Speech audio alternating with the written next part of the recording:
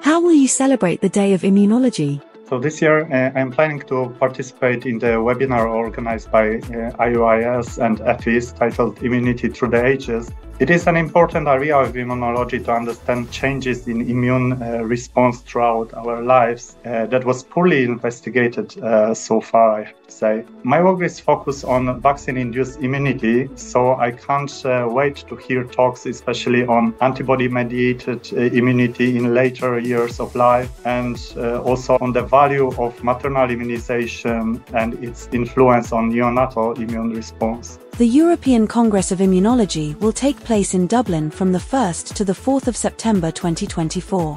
You will take part to the Star Awardees symposium. Could you tell us something about the topic you will be presenting? First of all, thanks very much to EFIS to giving me the honor of being one of the Eastern Stars. I don't really feel like a star, but so in this session, we have different immunologists from our part of Europe. Particularly, my field of interest are T cells. And the way the T cells operate in physiological whole of our body. We tend to focus on our immune cells, how they behave in vitro or in vivo. But of course, they're just one organ in an organism, and it communicates with other parts of the body. What kind of resources do we have? Are we starving or not? Yeah, in a good state or not?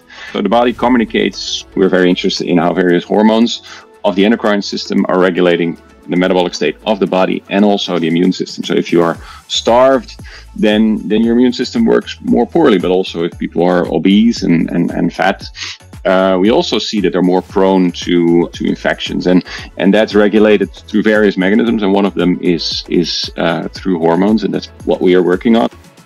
Hejże jeżdżę na konferencję do Dublina, bo tej atmosfery się nie da pominąć. Svima preporučiti ići u Dublin, ne samo jer je sjajan grad, ali znanost na ECI uvijek je fantastično, tako da toplo preporučujem da pijemo cugo i pričamo o znanosti zajedno i sa svima. So that's where I will stop.